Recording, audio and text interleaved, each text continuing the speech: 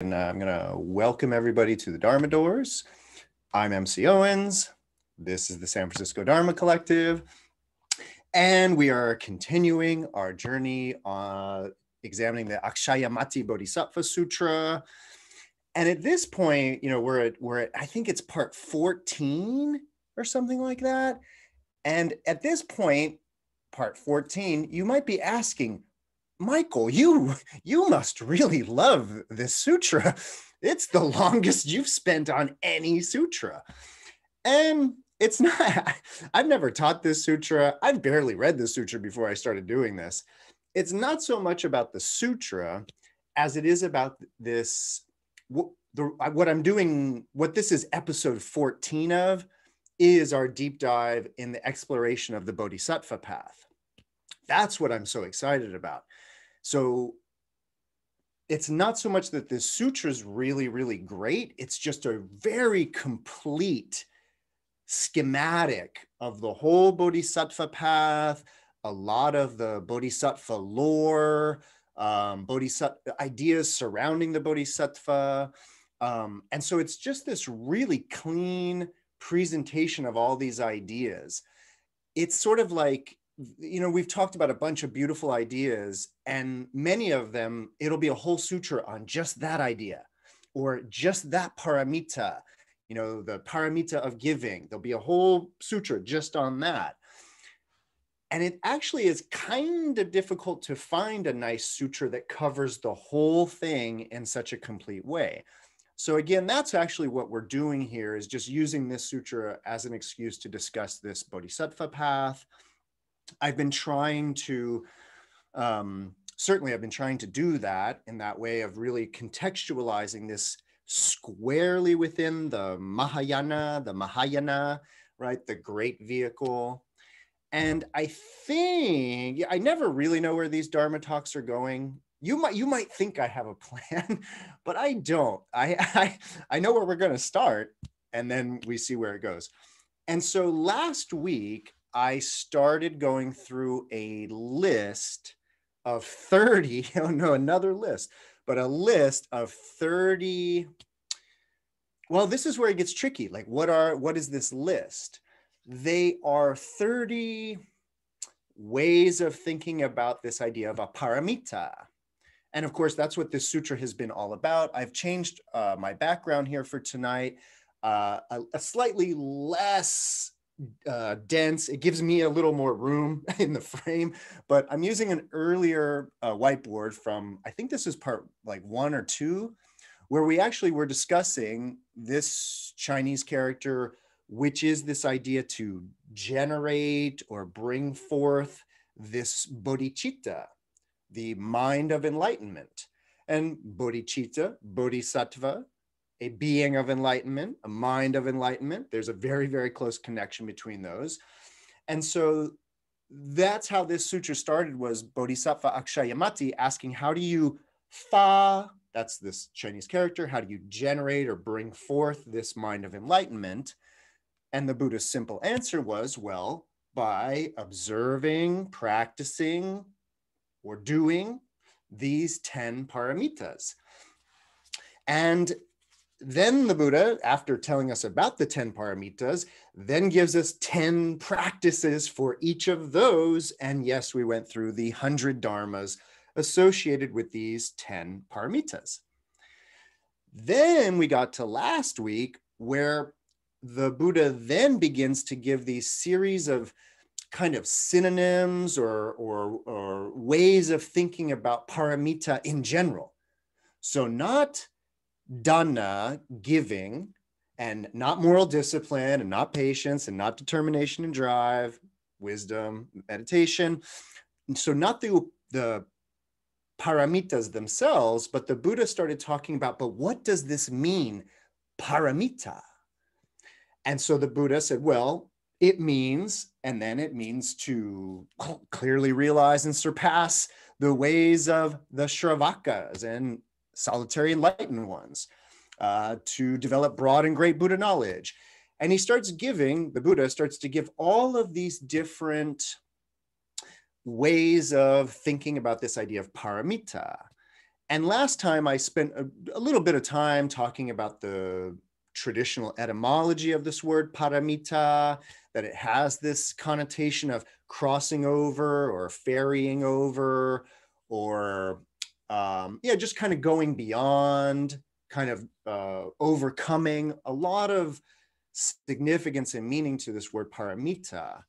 And traditionally, of course, the meaning of to cross over, paramita, was crossing over out of samsara to nirvana.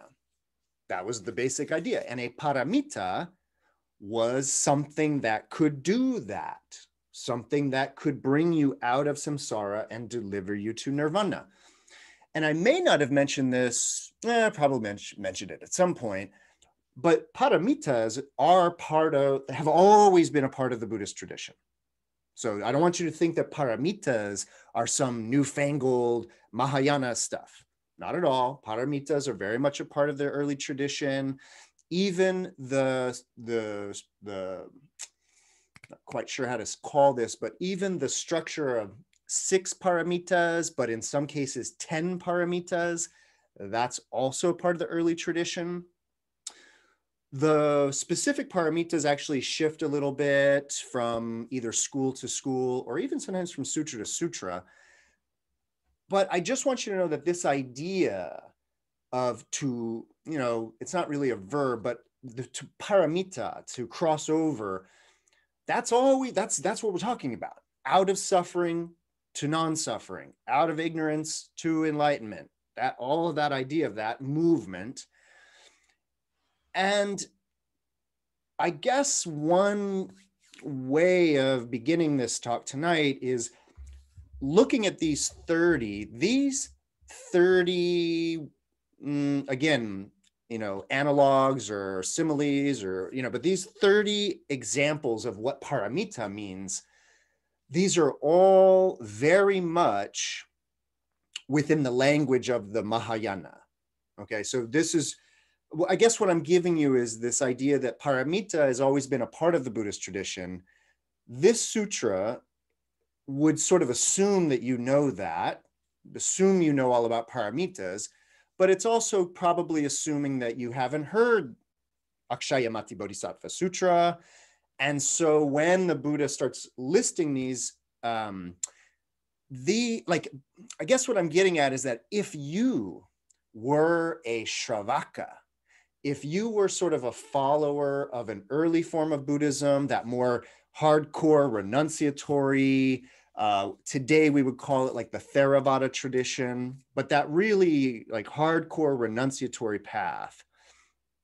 If you were that type of Buddhist, you were a meditator, meditating hardcore, going through your jhanas and doing all of that, the idea is that if you were of the old school, you would read this and you would be like, whoa, what? Huh?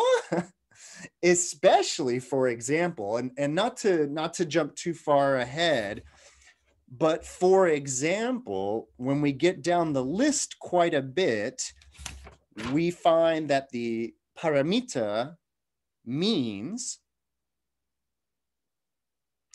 to abide neither in samsara nor nirvana. And so that's to abide neither in samsara nor nirvana. That's one of the 30. And I guess, look at that. We're starting there.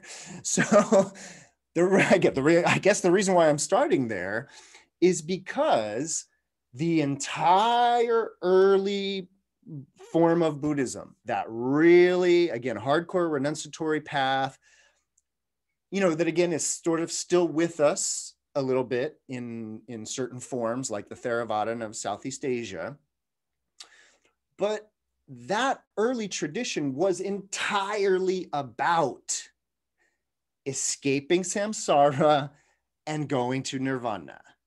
And I don't want to actually linguistically say that it's not going to nirvana like it's a place, like it's a lost Hawaiian island, right? It's not a place. It is, of course, nirvana as a state of being, which is the extinguishing, quelling, cessation of desire and suffering in that way. That's sort of the idea of nirvana. is that the flame, the burning flame of wanting, the burning flame of anger, the burning of delusion or confusion has been quelled, put out. There is no longer a burning flame of desire. And so there's no longer a kind of accumulation of karma in that way. And so all there is to do is live a life in nirvana, in that state. And then when the body decays, that is parinirvana, final nirvana, gone. That's the early form, out of suffering to nirvana. And the entire practice is about transporting you out of your suffering to non-suffering, to a state of non-suffering. That is what the early path is about. For this sutra, and in many ways for the Mahayana and the bodhisattva path, for the bodhisattva to neither abide in samsara nor nirvana, oh, that's kind of a twist. That's a little like, wait a minute. I thought the Buddha was about getting to nirvana. I thought that was all, it was all about, it was about that. And you're telling me now that paramita, a kind of a cool way to think of paramita is that it is neither abiding in samsara nor nirvana. Oh, wow. Now we've really gone beyond, right? And that is sort of part of what's going on here, is a sort of what would be called like a kind of non-duality or a non-dualism in that way. Sure. Where we have samsara, nirvana, that's a duality, right? And so that idea of being trapped in polarities or trapped in dualities, that's samsara. And so we're trying to get out of that trapped in duality. And so there's kind of one way in which the bodhisattva is trying to play that kind of non-duality card. Arguably, the original concept of nirvana is non-duality, is already that non-duality card. We could get into some really nerdy like discussion about whether that early nirvana is the same non-dual state that is being spoken about right now. Maybe, maybe not, but I think it's not actually as interesting or important to kind of speculate about what nirvana like really is. Okay, it's actually, that's not actually what's very interesting right here, because we're not actually, I mean, again, we could get nerdy and be really interested in this, but what I mean to say is that we are approaching this as practitioners. We are approaching this as the unenlightened. So we're not going to presume full enlightenment here, but we're saying, no, we're, suffering human beings in that way, all suffering in our own unique way. And the idea is this sort of, I suppose to say, just to comment on this idea of abiding in neither samsara nor nirvana, it's sort of about this idea of when I'm a cultivator, a practitioner, and I'm not enlightened yet, it may not be entirely helpful to have such dichotomous ideas and views as samsara, the suffering, and nirvana. And what seems to have happened historically, a number of things actually seem to have happened historically, but one of them is that the early path, which in our sutra we're calling the followers of that path Shravakas, voice hearers, yeah. The commentary or the critique, so to speak, of that path was that it got very, very, and in some instances still is, very negative and down about this world, the things of this world, everything that goes along with this world is sort of, well, of course, you know this if you are sort of more steeped in the early tradition, you know this about the three marks of existence, this idea that everything is impermanent, everything's without a self, but most importantly, everything's a source of suffering. So this whole samsara situation is considered sort of very negative in that way. And then, nirvana is nirvana, right? It's like, so that is what started to happen, is like Buddha is nirvana. Ooh, Buddha, ooh, Buddha. Samsara, oh, samsara sucks, bad. And then, just like any good religion, they just start rolling in a bunch of other things into that. I've commented on this in the past, but basically this is where the early tradition becomes very obsessed with sexuality as the problem.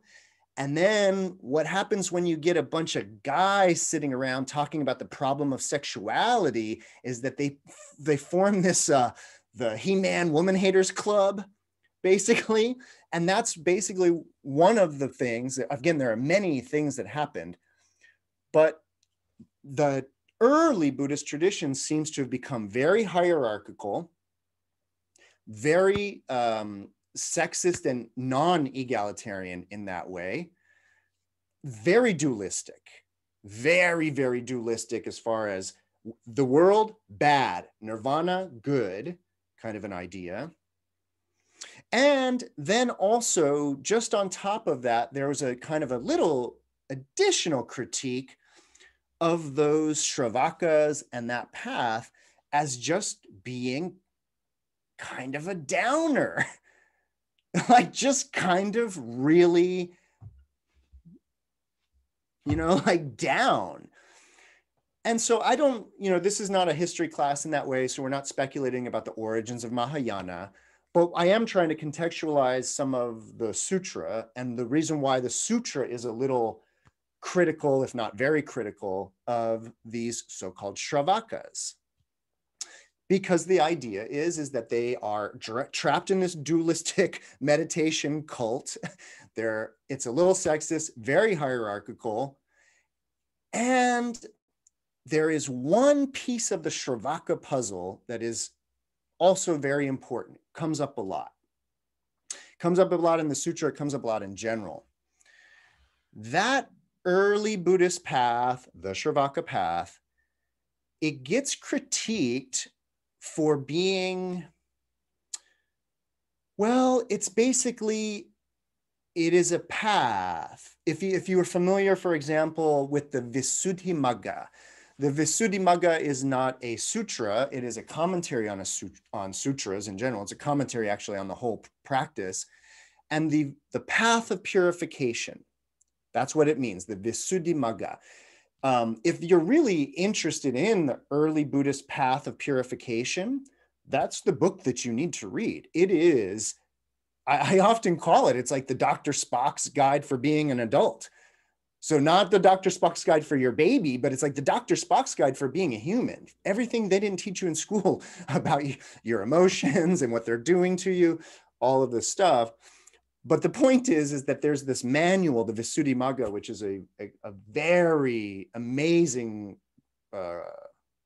text, but it's a beautiful summary of the Theravada or that Shravaka Yana path in that way. But if you look at the Visuddhimagga and you look at the Theravada tradition and you look at that practice, it is all about your enlightenment. It is only about the purification of your karma. That's what the path is about. And in fact, as an Indian religious tradition, there is a very interesting economy of salvation, we could call it. And the economy of salvation is that the practice is to purify your karma, basically. And by karma, I mean your actions. And so you are purifying the voice by avoiding false speech, harsh speech, divisive speech. You are purifying your body by not committing harm. You are purifying, and you're just purifying until you are so pure, you're an arhat in nirvana. And as part of that economy of salvation I just mentioned, the purer you get, the more merit you can give other people if they give you stuff. So if I'm a monk and I've been working on my karma and purifying, and I'm a chakra dagamin, right? Like a once returner or an anagamin, a non-returner even. I've purified my karma so much I can claim I'm only going to be reborn one more time. In fact, I can claim that I'm never going to be reborn again as a human. I'm so pure that if you give me some food or clothing, it like magic, you get this merit as a layperson. And what that means in the early economy of salvation for early Buddhism, if you, a layperson, gave me, a non-returner, gave me something, that gets you some merit. And if you get enough good merit from helping me, in your next life, you can be reborn as a monk. And then you can do the real practice and purify yourself until you are purified. What I'm getting at is that the early tradition is entirely self-help. And I don't mean that like derogatory in the sense that like it's just like whatever. This is very, very important information, that early school. But it is entirely focused on the purification of the karmic axis of the self. Through the realization that there is no self, that's a big part of it, sure. But the irony is that the focus it stays right here in the purification of the bodily actions of this being, the vocal actions of this being, the mental karma of this being, and it's about this. And, you know, again, I'm not knocking that at all. We should all be doing that. We should all be reading the Visuddhimagga and figuring out kind of how to purify ourselves in that way. That's good. But there's a reason why this Mahayana seems to have arisen. 1, 2, and 3, all the examples I gave before, non-egalitarianism, the hierarchicalism, the dualism, all of that. So this Mahayana comes along and it's like, you know what, the whole thing's gotten too institutional. You know what, we're not really practicing what the Buddha taught because we're really discriminating men from women. And you know what, we're actually being very dualistic in all of these ways. And the big one for the bodhisattva is that, I guess this is where I want to make my statement tonight. Right here, we'll make the theme for tonight. There's this way in which it almost is, if you look at it the right way, that early tradition is like, I'm going to meditate and purify myself. And by doing that, I'm going to help other people because they'll be able to get merit through me, right? But there's this way in which I almost don't get to start helping others until I'm done. Like until I'm purified, and then I can do that. What's interesting is that the bodhisattva path starts with the paramita of giving. It starts with the practice of the other. And in fact, the way that you would purify yourself is entirely through this kind of socially engaged Buddhism, as Thich Nhat Hanh calls it. Socially engaged Buddhism, of course, is sort of a modern term, but it is a great descriptor of what this is, a very socially engaged type of Buddhism where the practice is in exchange with others through giving. That's one big one. It's why it's the first paramita. The first paramita, meaning that the bodhisattva path begins with not necessarily with dhyana meditation. It begins with giving. And what in previous Dharma talks I clarify that it may be that you're actually taking something and giving it to somebody. Sure, that's dana. But dana for the bodhisattva, giving your attention is often way better than giving something. Giving love, giving compassion, giving respect, giving in so many different ways. And in fact, what you could do, and this is my Dharma talk on giving earlier, the giving isn't even necessarily an act. It is what I call a disposition of the heart. It's about a disposition of generosity, a disposition of giving, where you're almost kind of like, anybody need any help? You need any help? You need any help? Because I'm ready. I'm ready to, like, so the disposition is one of generosity that then, because you're ready, you know, it might be giving somebody attention. It might be giving somebody applause, like all different kinds of things in that way. And that's a very profound practice. Indeed, it's a paramita. And in fact, I said this at some point at one of these nights, I said, there's a really kind of beautiful, almost fractal way that you can start looking at these 10 paramitas as just fractally one practice with 10 facets, perhaps. This beautiful diamond of a practice, right? With these 10 facets.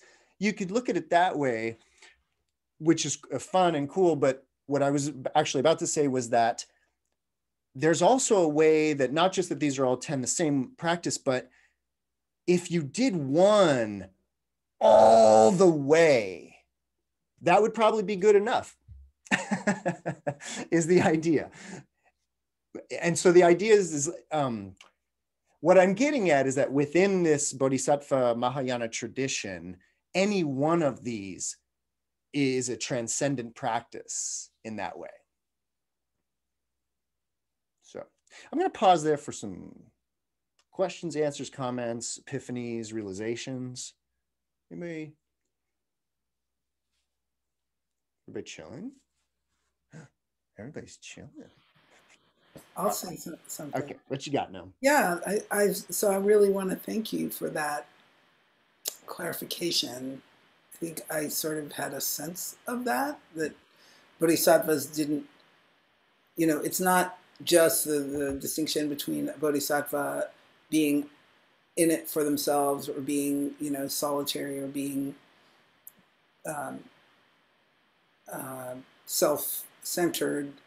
It's not just that they're in it to also support other beings, all beings, right? But that they're doing that simultaneously, and that in fact is part of how they get their own self together. So that was really, thank you for that. That was really useful for me to hear. I don't have a question. I just thank you for reiterating that. I'm glad that landed or came across. Yeah, Tanya. I was just gonna say, I just also really like the fact that it doesn't, the Mahayana, and this is just my own kind of gut reaction, it doesn't sound so transactional. You know, like whereas like, you know, if you give the monk the food, then you're like getting merit, and it just seems very, and I guess I'm being judgmental in the way that I'm looking at it, but for me, it just, I really, the Mahayana resonates more. Indeed, and it's why I teach it, and it's why I do these sutras and that, because I know that, you know, the Theravada, that path has a lot of representatives, a lot of public teachers. That's very available in the modern mindfulness world, that practice and that idea. And again, I am not putting it down. It's not about that. It's really not. And so Tanya, that idea of like, you know, it's not about that. It really, and in most, everybody knows that comes to the Dharma doors, you know, that I kind of started all of this as a historian and scholar and sort of drifted into more of the Dharma practitioner, teacher guy thing that I am here. But that first, what I've learned from that history is that 2,500 years is a long time. And so this Buddhism has changed and morphed and has kept a lot and has lost a lot and changed a lot. And a lot of this Mahayana stuff is reacting to an earlier form of Buddhism that isn't actually so active today. So what I mean is I'm always hesitant to say actually Theravada, because the Theravada has actually changed and adapted a lot over the last 2,000 years, pretty much in response to Mahayana in certain ways and certain things. So I really want to make clear that when I say, you know, that the tradition's not egalitarian, I'm talking about the Buddhists from 300 BC, and there's tracts, there's manuscripts where they're bragging on them for being too hierarchical. So I'm talking about that historical moment, not, although the Theravada tradition has certain problems as well regarding male femaleness, but I digress. Yeah, Dean. Yeah, question, Michael, going back to the abiding neither in samsara or in nirvana, which is, I love that, just that sentence. I wondered if we would consider that to be like what, you know, like, wow, that's very hard to do, but hopefully someday we'll be able to do that. Or is it more like, just, you know, try it, see if you can try it, just, you know, like accept that maybe you are doing that. How hard is it to do that? Awesome question, Dean. Awesome question. It really is the perfect question. So that, again, that one, that to abide neither in samsara nor nirvana is one of these 30 definitions of paramita. And so actually I really want to, yeah, this is a good one. All right, this is it. So I know many of you know the, okay, how are we going to put all these pieces together? So many of you know the beautiful Brahmajala Sutra, otherwise known as the Sutra on the 62 Erroneous Views. One of the best sutras. In fact, it's the first sutra in the Digha Nikaya. It's like, it's huge, right? It's a major sutra. Brahmajala Sutra, Brahma's net, otherwise known as what the teaching is not, sometimes it's called. And it's in that sutra where the Buddha really clearly articulates this idea of not clinging to or being attached to a view, a drishti, right? And what is so profoundly subtle, so, oh, and by the way, I'll back up. So in Buddhism and in Indian philosophy in general, but Buddhism really specifically, they talk a lot about these drishti. And a drishti is, the word drishti means a gaze. And if you've ever done yoga, you might have heard of a drishti because your yoga teacher might ask you to fix your drishti on the wall ahead of you, or on your feet, or on your fingertip if you're doing like a pointing pose. So the word drishti literally means a gaze or a view. But just like in English, the word view can literally mean with your eyes, and that's a great view. Or in English, we say, well, that's just his view. That's just his view. And that view means that idea of a worldview. I don't want to call it an opinion because it's actually, a drishti is much stronger than an opinion. A drishti is like, well, if you read the Brahmajala Sutra, it's a really clear explanation of what a drishti is. But a view, meaning a drishti, is a hard, fast belief. And in fact, it's not even a belief. So forget opinion, forget belief. A drishti it's your view. It's like just the default mode of how you perceive reality. And in particular, because I know a lot of you study with me and we're not talking about emptiness and all that. When I say the view of reality, it's more about values, what you value, what you don't value, what you think is important, not important, right and wrong for that matter. And we all have a drishti.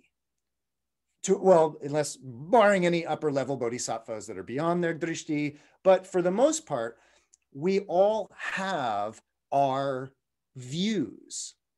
And again, they're so assumed that they almost are us, ourselves in a way, because they're about what we value and what we think is important.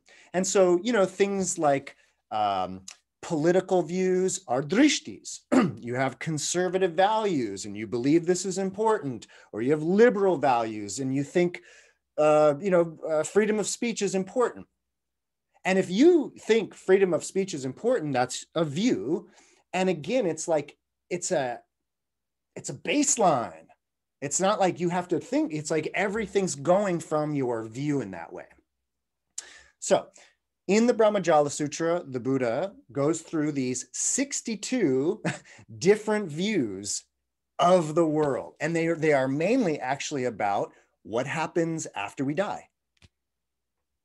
Some of them are actually about what happens before we are born, sort of like where we came from. Like in terms of, one view is about reincarnation. The other is about the stitching together of material to make a self. Regarding demise, there's one view that we go to heaven. There's one view that we just go round and around in reincarnation. There's one view that we're just, fancy matter and we fall apart. So the Buddha lists all 62 of these competing drishtis, these competing views for basically what's going on here. And he basically says they're all erroneous. They're all off. And in that sutra, and as part of the whole tradition, there is this very profound practice that is going to get me right back to Dean's question, I promise. But this profound practice is to not have a fixed view. It's one of those ones where it's like, okay. But the idea here is that we all do have a view, and for the most part, we are kind of clingy to it. And, there's no better test than this, than that good old proverbial cocktail party, where you might talk to somebody that has a different view, a different political view, a different religious view, a different dietary view. And it's when we get into those and we encounter somebody with the other view or opposite view of us that we really find out about our attachment to views or not. How quick are you to defend your view? How quick are you to defend your dietary choices or your political views or whatever? So that clinging or attachment to a fixed view, according to the Buddha, is problematic for a number of reasons. Primarily, it causes us stress and anxiety, otherwise known as dukkha or suffering. That actually clinging to that view causes us distress, causes us anxiety and suffering in that way. And so the profundity, the profound teaching of the Buddha is to not have a fixed view. And that's kind of a really wild practice. And it's wild for a number of reasons, but here's the main one. Don't have a fixed view. Got it. I got it. Great. I'm not going to have a fixed view. That's perfect. Oh, I did it. I turned it into a fixed view. I did the thing that I'm not supposed to do. Even the wisdom about not having a fixed view, I digressed and turned it into my fixed view. Oh, darn. So you mean the Buddha means I have to really do this? You mean the Buddha was serious when he was talking about non-attachment? Really? So what I'm getting at is that to not have a fixed view is not as easy as just setting your mind and being like, okay, I'm going to be the type of person that doesn't have a fixed view. You failed already. You are now digressed into having a fixed view about what's good and what's wrong. To really, really, really not have a fixed view it's a practice, and you have to do it all the time. And we get better at it, and we might regress and slip back into some attachment to views, but then we loosen up a bit.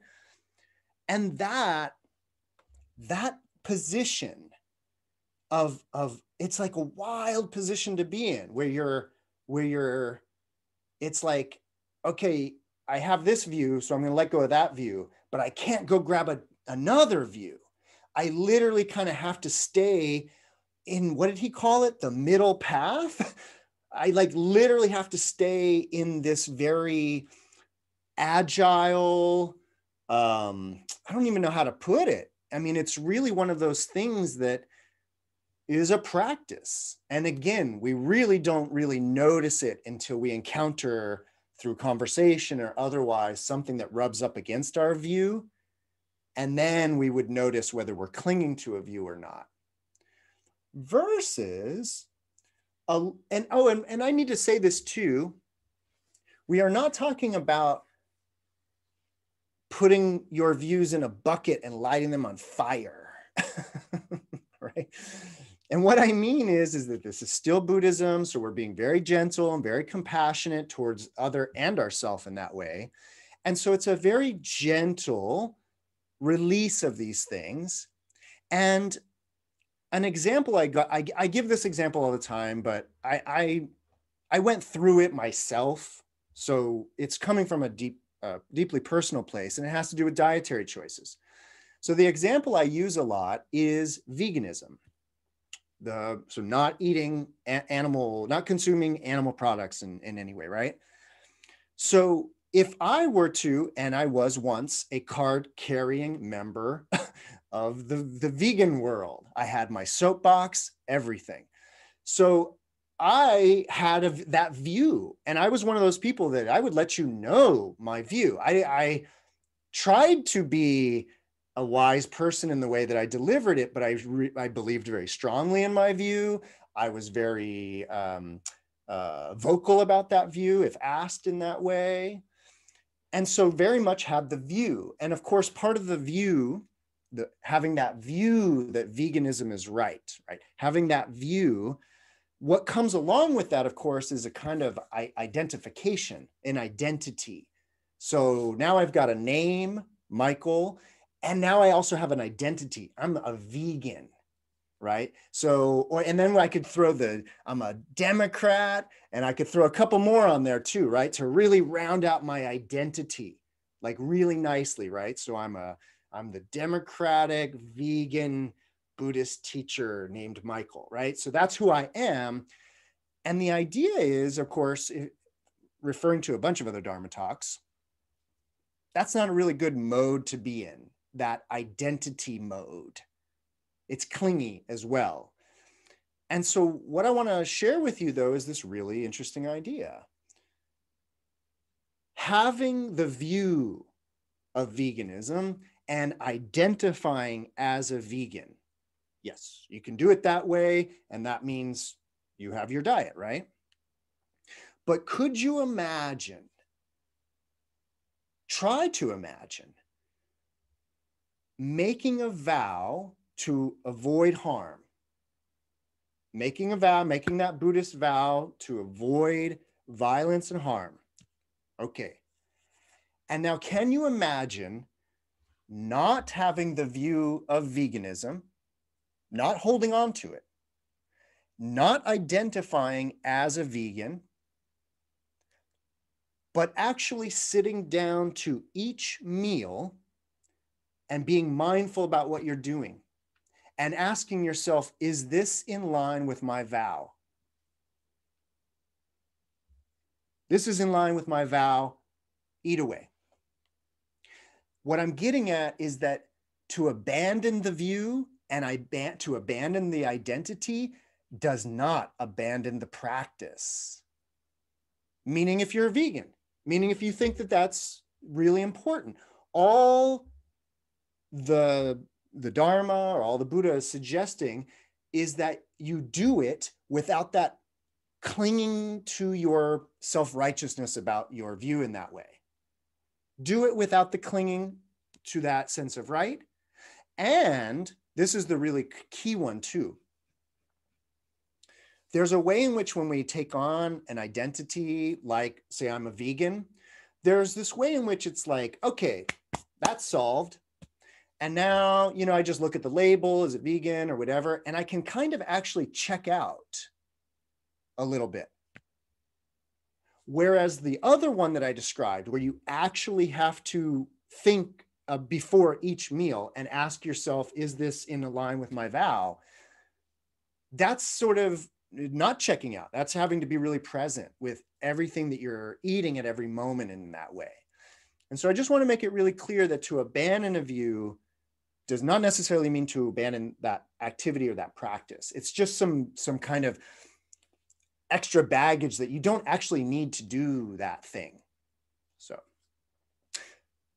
I still need to get back to Dean's question though, because what I wanted to do was use that example of the Brahmajala Sutra of not having a fixed view, which puts one in this kind of middle pathy situation where I got to really think, I've got to actually be on my guard and my mind in terms of my clinging habits and mental habits in that way. And so that situation that is, if I've explained it right, it's a very interesting place to be in. And it's not unlike that place the bodhisattva sits in regard to samsara and nirvana. So Dean, your question, try it. Meaning the idea here is that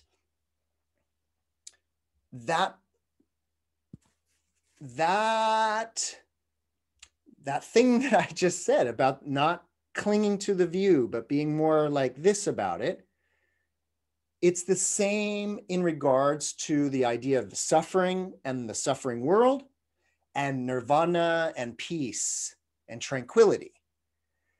And rejecting this, clinging to that or something, that's the movement.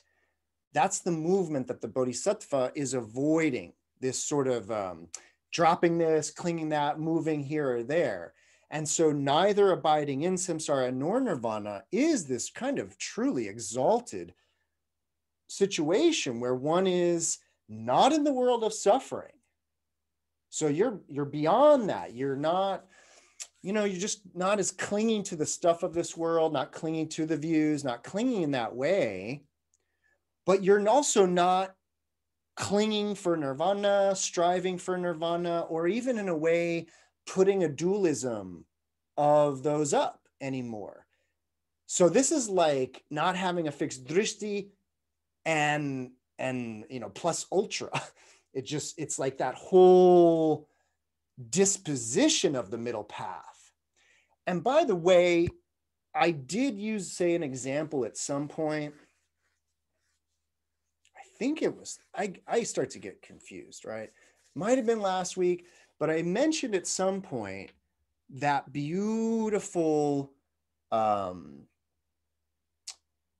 simile, because it's like the person who's lost in the woods, right? I think I ended last time with this. It's this beautiful story about someone being lost in the woods and they don't know north, south, east from west. They don't have a compass.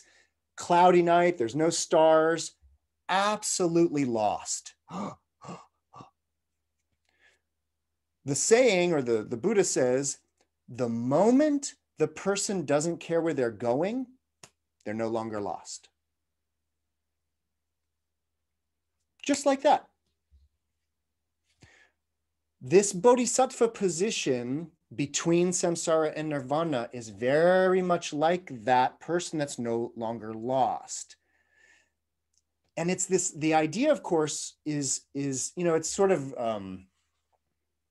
it's quite religious language, right? To speak of, I was lost. Once I was lost, now I'm found, right? That's sort of a saying. And it's a metaphor within many spiritual religious traditions, the idea of being lost, being found. Interestingly, you take this Buddhist example of being lost in the woods and not knowing north, south, east from west. Being lost, being afraid, being alone, that's samsara. And so the idea is it's like nirvana's got to be around here somewhere. Is it over there? Is it over there? Like, where's it at? I'm not going to really be able to be satisfied until I know where nirvana is. And of course, the beauty of this story is you're in nirvana, dude. you're already there. And that's definitely part of this message of neither in samsara nor nirvana, because it's this sort of total release of those ideas, which puts one kind of squarely in the real nirvana. I dare not. I dare not. I'm not going to go into that idea. But okay. So we've tackled one of these. Any other questions, comments, ideas on the samsara nirvana idea, middle path, views? Cool. So I'm probably, okay. I wanted to go back to the list of 30, and there's just a few real juicy ones in here that I wanted to talk about. Like I said last time, any one of these could easily be an hour and a half. I mean, we were already pushing quite a long time just on that one. And I almost am like tempted to do this, meaning one of these a night, but I won't do that to you. But I did want to just say a few, and I think I read the whole list last time, so I'm not going to read them all again. The sixth one, just to give you one quick idea, the sixth one is, what does paramita mean? Oh, it means to obtain the inexhaustible Dharma treasury of the Buddha. That's what it means. And I just wanted to pause on that one for a moment because of that language of the inexhaustible treasury of the Dharma of the Buddha. This, of course, is the Aksyamati Bodhisattva Sutra, whose name means inexhaustible intellect. And the idea of inexhaustibility, inexhaustible, just keeps going and going and going. That is a very key adjective in Mahayana Buddhism. Inexhaustibility, just infinite, basically. And for paramita to mean the obtaining of the inexhaustible treasury of the Dharma of the Buddha, it's sort of like, again, this could be a very long lecture, but I just want to share this one idea of inexhaustibility. It goes very much with this, it goes very much with this idea of emptiness that we talked a little bit about last time. But in particular, we spent a little bit of time last time talking about, we talked about it, but this kind of idea of things coming into existence, being, and then going out of existence. It's the normal way that we think these things go. People are born, they live, and then they die. Objects are manufactured or made, they exist, they break, and then they no longer exist. And so that view of things as arising and ceasing, right, as dharmas, objects, things, phenomena, the view or seeing them as arising and ceasing is something that we've talked about as being somewhat like an illusion or a delusion, right? And one night I used the example of my fist. And I talked about this idea of like, where did the fist come from? And then better yet, where did it go? Where did it come from? Where did it go?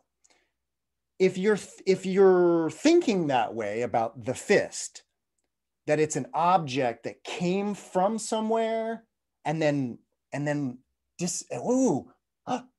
did it go? Like, if you're looking for it, you don't understand the nature of the fist. If you're looking for where it went, then you don't understand its conditional nature. And its conditional nature is that first of all, it's conditional based on the configuration of fingers. If they're like this, you got a fist. If they're like this, you ain't got no fist.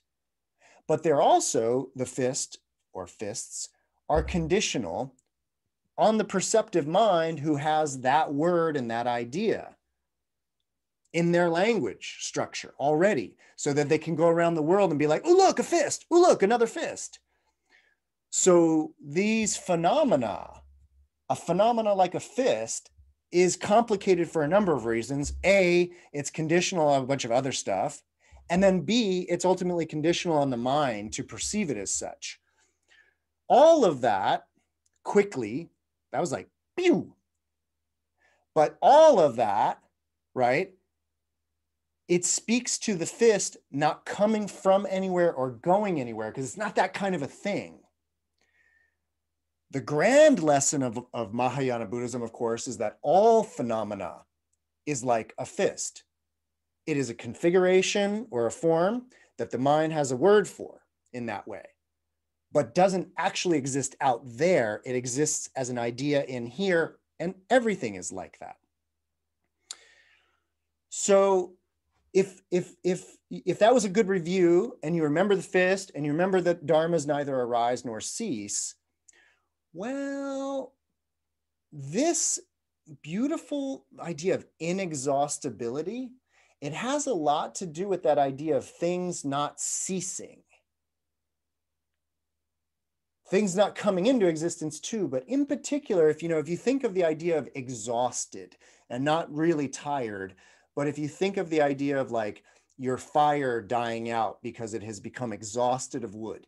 So you can't have a fire anymore because there's no wood. It's gone, it's done. That's the fire going out, and that's the cessation of it. But if you're following me on this whole thing about all phenomena neither arising nor ceasing, but being of a very different nature, and if in particular, if you get this idea that all phenomena doesn't arise, but it doesn't cease, that's sort of pointing at this idea of inexhaustible in a way. There's a lot more to it than that, and that has to do with that even crazier idea that we've talked about, which is the Dharma Dhatu idea, which is this kind of wild way of looking at reality where any given phenomena, like a clock or a hand or a fist, any given phenomena, in order to be a clock or a hand or a fist, any given phenomena actually requires all other phenomena to be that phenomena. And in a very, well, these two ideas go back and forth, which is that if you understand that fist is a conceptual idea, then you will also understand how the idea of fist has hand in it, fingers in it, human in it. I could go on and on and on and on and on and on and on and on. And in fact, inexhaustibly, I would be here forever articulating all of the other ideas and concepts that are built in to the idea of a fist. Joe Frazier, I go on and on. This is what I mean. It goes on and on and on and on forever. And that sort of, that view of reality as like kind of wildly kaleidoscopic in that way speaks to this inexhaustibility. And it's why Paramita means to obtain the inexhaustible Dharma treasury of the Buddha. It's that moment when you can dip into any Dharma and like snakes out of the can, all the other Dharmas. So that's one. So Paramita means to grasp, attain, or obtain this inexhaustible Dharma treasury. Michael? Yeah, no. Is timelessness, I don't know if that's what you call it, is that part of inexhaustibility? Yeah, that's everything's part of inexhaustibility at that point, the point that we were just talking about. Yeah. But I also wanted to, thanks for reminding me, I did want to try, and I didn't, but I'll do it now. I wanted to try to add time, the time element to when I answered Dean's question, and I was trying to, like, samsara, nirvana, I kind of would have liked to have added the time element into all of these too, that everything we've been talking about tonight, everything we have wound up talking about tonight, whether it's not having a fixed view and having to be in the present moment, or whether it's not being in nirvana or samsara, all of these things actually speak of a kind of timelessness. or inexhaustible time in a certain sense. But I'm kind of going to lean more towards a timelessness, or that kind of phrase of the eternal now would be a kind of way of speaking of it as well. But yeah, otherwise known, the inexhaustibility of time, it just is because inexhaustibility goes for everything in that way. Can I ask another question? Of course. A little out there, but I know you and I, we've talked about what can be directly perceived in relation to what can be learned from reading a sutra, or there's, I sort of, in my view, everything that's in any sutra ever was perceived by someone at some point and can be perceived by an individual, so that, there's value to learning these things with words and sutra study. And I always think about how can one perceive these things oneself? How can one experience them oneself? I don't know what my question is. Yeah. I mean, no, I hear you now. I mean, certainly on the obtaining of the inexhaustible Dharma treasury of the Buddha. Yeah. Well, I'm thinking about timelessness in particular. The reason I think that's why this came up. There are times when you sort of have this sense of time time being illusory, that it's like there's no past, there's no future, and there's even no present. It's just sort of a thing we make up with our minds, conditioning. So I don't know. Everything that's in the sutra came from somebody's understanding, right? And the way they understood it, in addition to having, at some point, someone figured this out, is all I'm saying, right? Oh, absolutely. And, for many people who've been studying with me for a while, one of the reasons why I'm so into Mahayana sutras, everybody knows I teach stuff from the Digha Nikaya, from the Nikayas all the time. I'm very, very versed in the early suttas, and I love them. They're amazing. But those earlier suttas that are in the Nikayas, those do have this sort of, what would you call it? They're documents in a way, meaning they're documenting an event that the Buddha said something. Oh, we better write that down. Or yes, we should remember that and then write it down later. But the point is that those early sutras are, this word sutra just means stitched together.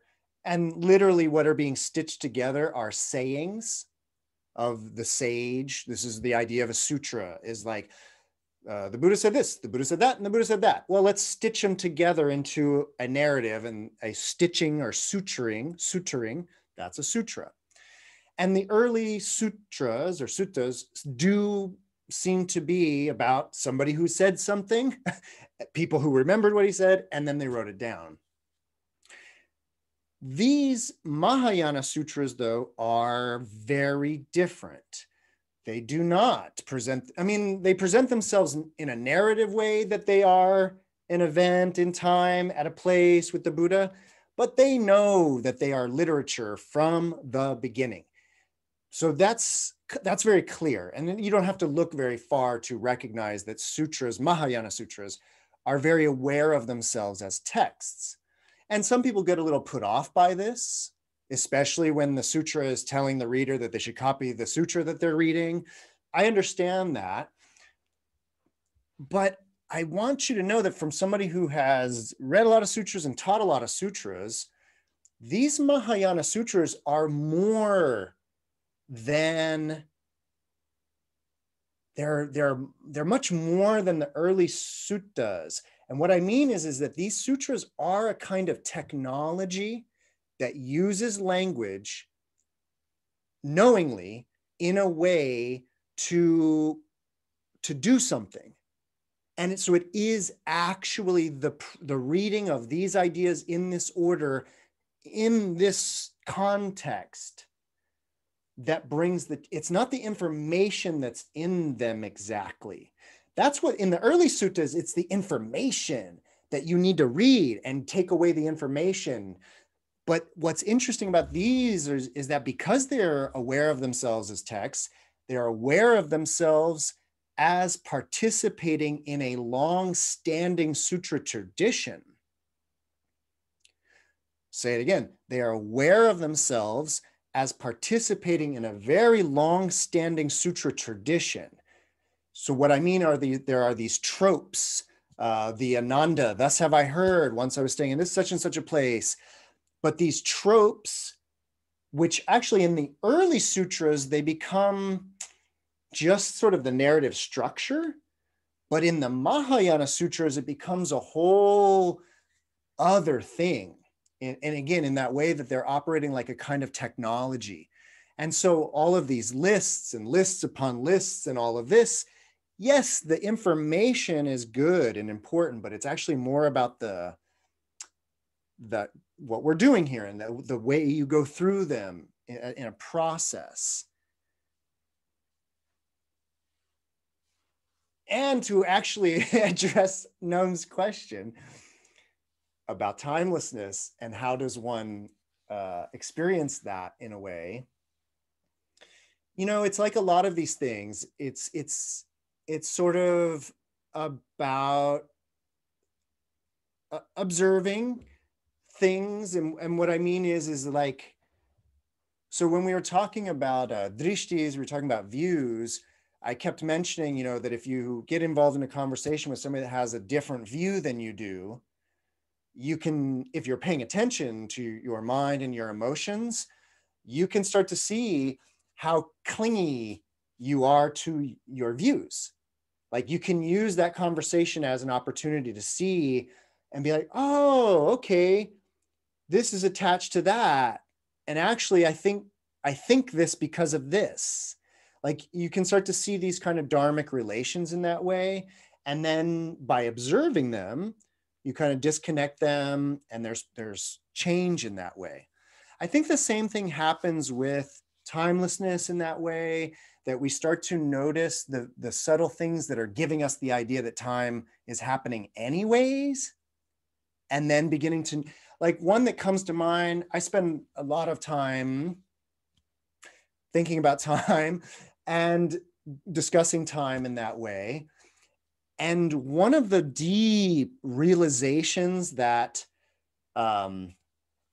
chrononauts, time travelers, time thinkers, one of the deep realizations that people who think about time, one of the realizations they come to is how the way our grammar is structured creates a concept of time. Because it's subject, verb, object, because there's this, it's like built into the way we think. It's like this flow of it, subject doing something to somebody. That actually creates time. And this is, there's various linguists, there's a few I'm thinking of, but Wittgenstein and Chomsky are two, but who are have noted this, that there is a time built into the way our grammar works, English grammar, but most grammar functions in this way. And that because we think in language, that we create this perception of things happening in a certain fashion, which would be temporally. The idea being that if we could sort of rewire that, of course, or get rid of it, things could be different. And of course, this is actually, now that I'm remembering it, this is the premise of that film, The Arrival. If anybody's seen this, it came out a while ago about this spaceship that lands, and there's a scientist woman that goes in and she's in charge with communicating with them. And they're actually rewiring her linguistic structure so that she is actually becomes out of time or something happens with her perception of time because they have linguistically changed her linguistic structure. And the whole premise of the film actually is that our perception of time is based in language and the way that we speak. It's fascinating. So my point being, Noam, is that if you put on your little Dharma hat and observe, you can start to notice connections between things as subtle as that, perception of time and language. And then sometimes that can then bring about that timelessness, or at least bring one closer to it. All right. Okay. Any other questions, ideas, comments? That was a quick one. I have one. Yeah. Is that kind of like the observer collapsing the wave? Because there's an observer, there's time. Are you talking about like the experiment and the split and yeah, kind of a thing? I mean, I don't want to get too crazy, but Robert, but I think it's a factor. Yeah. It's not a well thought out question. No, but I know where you're coming from. Yeah. Okay. After Paramita means to obtain the inexhaustible Dharma treasury of the Buddha, the next 10 in the list, which I will basically skip because there's one or two I want to get to, but the next 10 are actually, for example, he says that Paramita means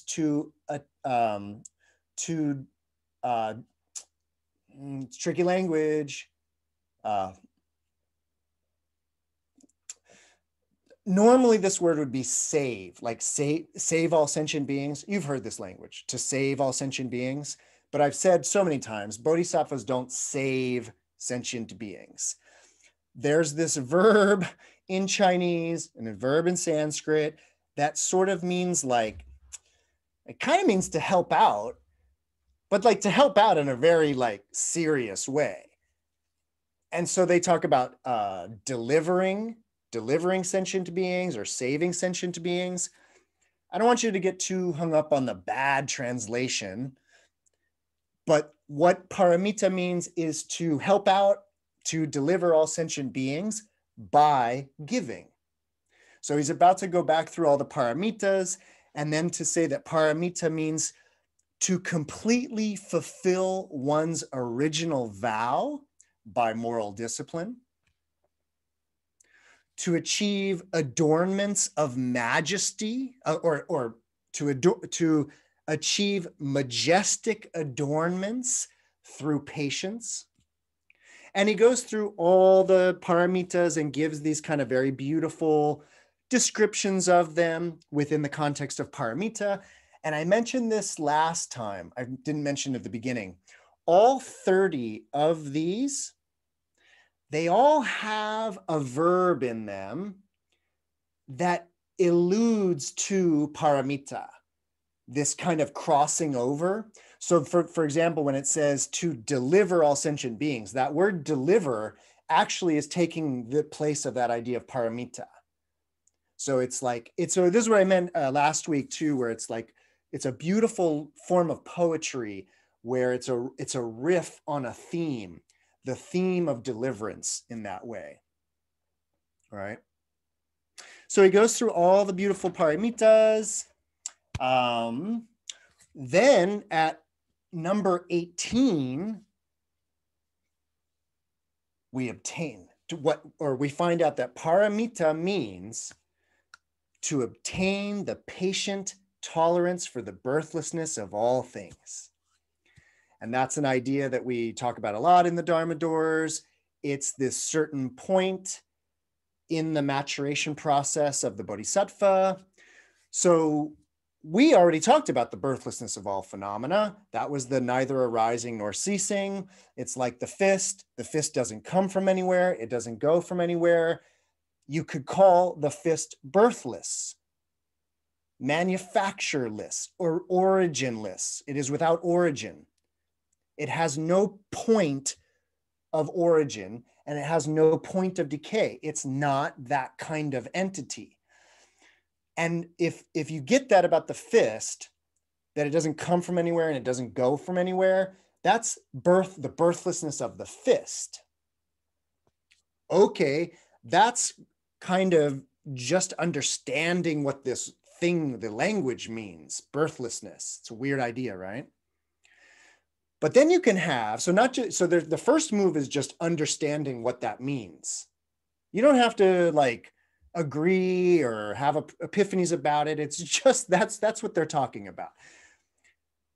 Then you could actually have a deep realization about the birthlessness of all things. Like you could really, and by the way, fists, yeah, sure, that's easy. But you start getting into some other things and start talking about the birthlessness of these things, and it can get a little like, well, okay, but that's not a fist, you didn't realize, that's a building, or that's, and then of course, the birthlessness of oneself, the birthlessness of all sentient beings. So the first thing is you just find out about this thing, that there is such an idea that things may not be happening the way we think they're happening. They might be concepts forming together in a giant conceptual matrix. Might be. So there's this first thing of just what's going on. Then you might have the actual deep epiphany about the birthlessness of things, that everything is like a fist, meaning a conceptual idea in that way. And then you would that process culminates in what is called the kshanti, the patient endurance for the anupatta, the non-origination of dharmas, not samudpatta. If you're familiar with pratitya samupatta, that's upatta, birthed together, samupatta. This is a deeper teaching about the anupatta, no origination. We're not even originating together in a co-originating way anymore. It's actual just non-origination, non-birth. And so again, you can know that there is such a thing. You can grok it like really deeply. And then you actually arrive at this place that is called this patient endurance for the birthlessness of all things. And it's a very interesting idea that to, how can I put it? That to deal with that, to relate to that, idea of birthlessness, it actually culminates in a patience. And if you've never thought about the birthlessness of all things, then you might just still be wrestling with that in a way. But if you've thought about the birthlessness of phenomena, this teaching, then the idea is like, that's very interesting that it requires this kind of patient endurance or almost patient tolerance for that's what's going on. I'm not really going to say too much more about that idea, unless you want me to. Well, yeah, tell you. Yeah, I mean, I do really find that language really intriguing because, like, tolerance, patient endurance. It sounds like the understanding that there's the birthlessness of everything's is unpleasant in some way by using that language, or maybe I'm just by using tolerance or patient endurance, that there's some sort of edginess to it that's uncomfortable. Yeah, and I hear you. But I don't know if that's intent. I don't know. I mean, if that's intended or not. But you kind of see where I'm going. I do. I think it cuts a lot of different ways. And I think that there is a certain, especially for, I have, it wasn't and hasn't been my reaction, but I have definitely encountered those whose reaction is a degree of sadness about this idea. There is something about it. And I don't actually think that that's what's being referred to necessarily, is that this is like a sad revelation of things in that way. But I do think that well, when I said it cuts a number of different ways, the one way would be that, yeah, I mean, the one way would be to see it as a little sad in that way. That's one way it cuts. But more importantly, there are two other ways I'm thinking of that this cuts that's very interesting, is that it has a lot to do with the understanding and realization of the birthlessness of oneself. And that's something that's requires a little bit of patient endurance to like, yeah, and also others as well in that way. And then another way that this cuts that requires that patience is the bodhisattva. The bodhisattva is going to encounter some people who don't see it that way. And that's going to require patient endurance, because this world, of course, is predicated on the idea that things are very much born and die, created and destroyed. So there is this juicy spot when things exist that you got to get it while you can. And so since the whole samsaric realm and whole samsaric world is operating on the principle of things existing in a certain way, which is as individuated entities that come in and out of existence, it might require some patient endurance to have that view, is what I'm getting at. Yeah, that's what I want to get at, is that to really have that view. And it's not a view. It's not a view. Don't make it a view. It's a practice or something. But the idea is that to be practicing in that way, put it that way, to be practicing that way might run up against opposition in a certain way. And so it will take that patient tolerance to kind of work through that in a way. Yeah. Any questions, comments, ideas about that? So I'm only going to do two more because we only have 7 minutes. So, we'll do two. But I actually just wanted to mention this beautiful one. I spent a lot of time on this one, which is on translating this one. So it's number 24 if you have the book or you're looking at it. And I forget, they like the normal book, because everybody knows this is usually coming from this book, A Treasury of Mahayana Sutras, but I'm doing my own translation. So the way they translate number 24 is, oh yeah, see, this is terrible. So they translate it as to gain command of the 4 bases of miraculous powers. Okay.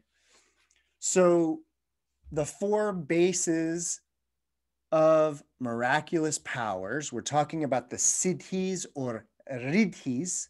So sometimes they're called riddhis, and sometimes they're called siddhis, and those words are very related in a way. And that the supernormal powers are, of course, like things like reading people's minds, being able to pass through solid objects, levitation, flight, all kinds of miraculous supernormal powers. Those are the siddhis. I've done a lot of talks on the siddhis. Buddha did not make this up. This is an old part of the meditation world. It's in Buddhism, but these supernatural powers are symptoms of cultivation or byproducts of a cultivation practice. They're not the goal. In the bodhisattva practice, they become very interesting because they become means of teaching or means of communicating the Dharma to others. And there are these sort of traditional 4 steps or 4 bases of developing these supernatural powers. I won't go off on that because I actually do really want to do the other one that I want to do. But I just wanted to share with you that it's a shame because this, what did they call it? To gain command. It's not what it says, at least in Chinese. It's this beautiful term. And so he translates the original, the other one translates as the four bases, but base isn't the right word. These are actual the four steps, like a 4-step process. So these are the 4 steps. And so they use this beautiful word, which means to ramble or wander. And so what it actually says is that what paramita means is to ramble the path of the siddhis, or to wander along the path of the siddhis. But in Sanskrit and Chinese, it's a double entendre. It's like this beautiful, like double way of using the word step or base. So it's just a really beautiful, and I was hoping to say a little bit more about all that, but just wanted to share with you that. After that is our neither abiding in samsara nor nirvana. And then finally, perfect timing, the very last one, number 30. So this is tricky. So they translate it as, and what does paramita mean? Number 30, to turn the 12 kinds of Dharma wheels. When I read that, and they have a footnote here. Their footnote, the editor footnote says, we are not sure of the identity of the 12 kinds of Dharma wheels. Well, that's because it's not 12 kinds of Dharma wheels. It's misreading the Chinese and whatever. So what this is a reference to is the very, very, very, very first sutra, the Dharma Chakrapavartana Sutra, Turning the Dharma Wheel Sutra. This is where the Buddha, to the 5 ascetics in the Deer Park, first expounds the Four Noble Truths teaching. And in that sutra, he does the formula, which I said one night here, I mentioned this, that in that sutra, the Buddha talks about turning the Dharma wheel. And he talks about how these 4 noble truths have these 3 ways of approaching them. One is this indicative mode where they are stated. This is the noble truth of suffering. This is the noble truth of the cause. This is the noble truth of the cessation of suffering. And this is the path that leads to it. FYI. It literally is like the first turning is for your information.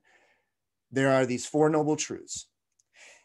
The second turning of these 4 noble truths is a sort of what would be called like an imperative mode or something, but this idea that these 4 noble truths should be understood. So these are not, just rumor that you should have heard about. The second way is knowing that they should be understood. That this isn't just idle chit chat, idle chatter and rumor, but that these 4 noble truths should be understood. So the first way is just hearing about them. The second is considering these 4 noble truths as something that you should understand. And then the third turning of these 4 noble truths is the having fully understood these 4 noble truths. So they should be understood, and then they have been. And the Buddha says in that sutra that he only declared himself or whatever a Tathagata, a fully enlightened being, after he had turned these 4 truths in those 3 ways. And even in that sutra, he says these 12, he makes reference to the number 12, these 12 Dharma wheels in a way. And I'm pretty sure that that is what number 30 is referring to. What does paramita mean? It means that you've heard about this stuff, you know this stuff should be understood, and it has been fully understood. That is my interpretation of the last one, which is to turn these 12 kinds of Dharma wheels. That's the idea. Which again, when I said that, whatever night I said that, I was emphasizing that this tradition, this Buddhist path, is all about self-realization. And by that, I mean that one comes to these realizations themselves. No, none of this is a piece of information that I have or the sutra has, that as soon as you have this piece of information, you'll be good. You just need to hear it. It's not the way this works. Each of us has to actually realize this ourselves. And the Buddha says, and I don't claim to have done that until I had turned these truths, these three ways. So paramita, that idea of paramita is also definitely about that self-realization, in that sense of realizing things for oneself, not realizing the true self, as it does mean in some traditions. So, okay, that's it. Questions, answers, comments, ideas, epiphanies, realizations.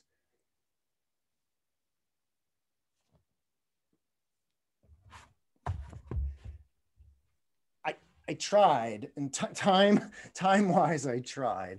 Have you ever thought of like, right? I mean, because you find all these really cool things in your own,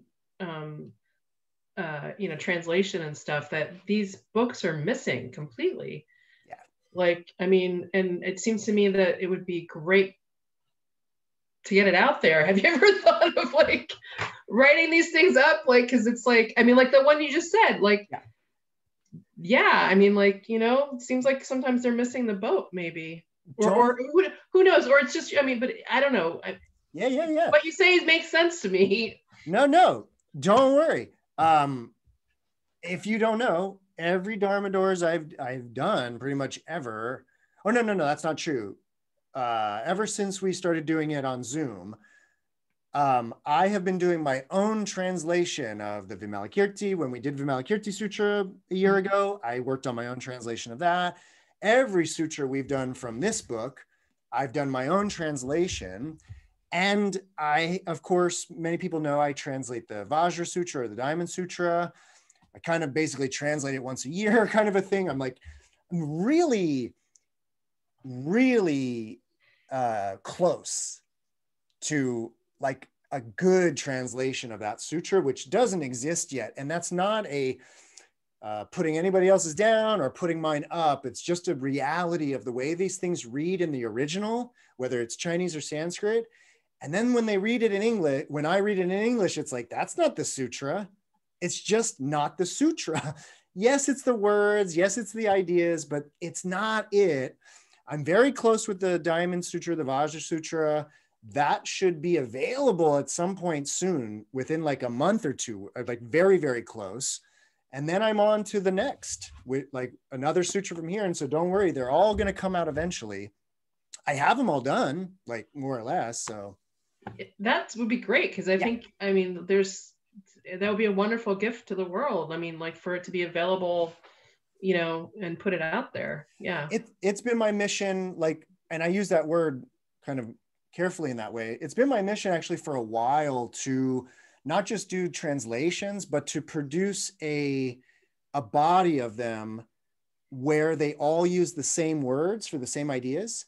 Mm-hmm. That is what the English speaking world needs the most, is that so many people could learn on their own if these sutras were consistent in the way they translated ideas. Because you would be able to go back and forth and be like, oh, in this sutra, he says vijnana or consciousness is this, and that.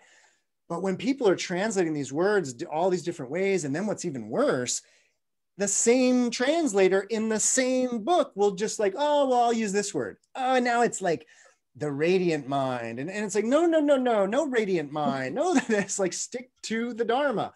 So I think it would be a really, I agree, it would be a really good gift to have a consistent vocabulary. So I'm working on it. Yay. Yeah.